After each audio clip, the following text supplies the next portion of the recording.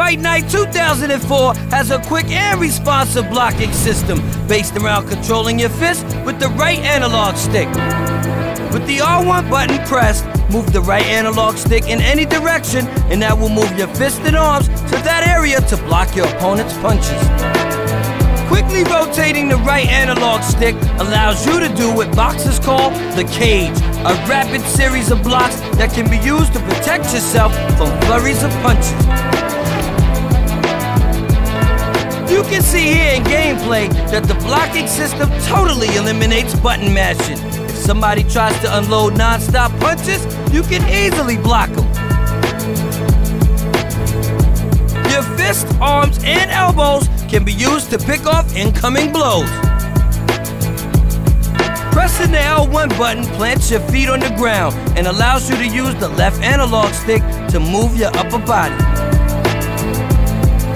You can move your upper body in any direction that you can move the left analog stick. This allows you to lean out of the way of any incoming punches. You can also use the left analog stick to move your upper body with the full 360 degrees of rotation. This allows you to bob and weave just like real-life boxers. See how the quick directional leans are used to avoid incoming punches? Once you master using upper body rotation for defense, you can start using it to confuse your opponent and set up punches of your own.